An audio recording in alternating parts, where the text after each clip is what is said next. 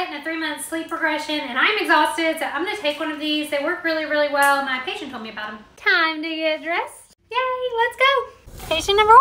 Sweetest conversation ever. My patient's husband went to the kitchen and she turns to me and goes, "Do you think we have a set number of heartbeats when we're born?" And I go, "Maybe."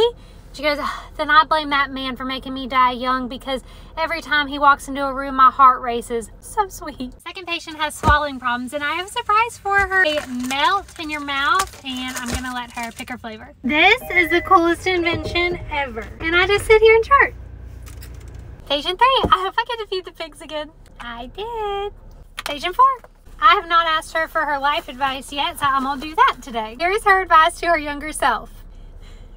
If a man can't keep his britches up, stop buying him a belt, and while his pants are down, expose his butt to the world. Time to head home. What a great day. I love my job.